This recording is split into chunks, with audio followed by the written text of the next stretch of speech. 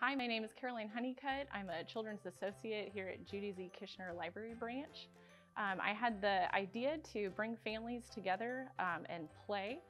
It's an important concept to build relationships and just interact and have fun. So the idea of Candyland in actual size came about, and we knew that the space that is here at the library, there would be enough space to have different key components in the board game.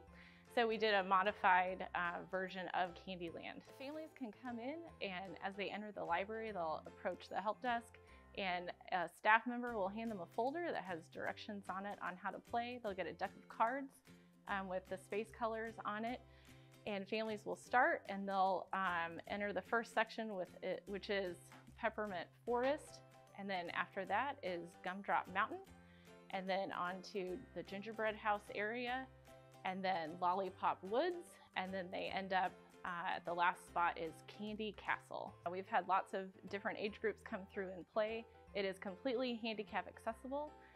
There's also space for strollers to come through. We really want families to just come and play and enjoy, and kids can learn and develop relationships with their families or friends that they come with. So we invite all ages to come and play and just have fun.